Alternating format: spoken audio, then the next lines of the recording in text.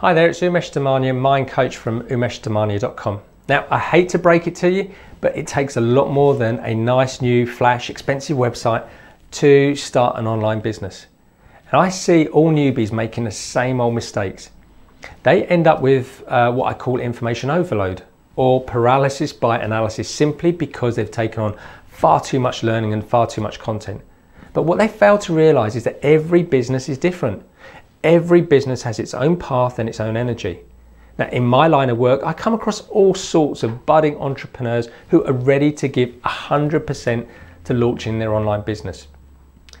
But it isn't easy creating a successful online business. If it was, then every Tom, Dick and Harry would be doing it. And apologies in advance if your name is Tom, Dick or Harry.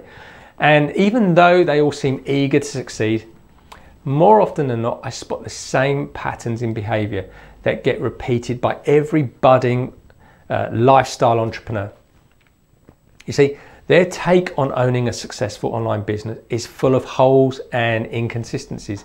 And that's why 97% of them will fail. See, they're all fixated on the future without even considering how they're actually going to get there. And that can become a really painful start to their entrepreneurial journey.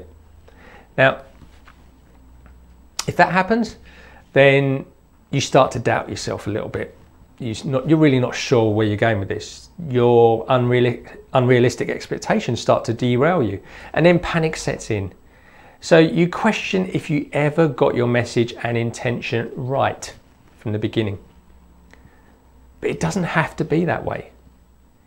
Getting your message right and leveraging the power of your mind will be just as crucial as your website, your social media channels, your blog, your email list, and so on.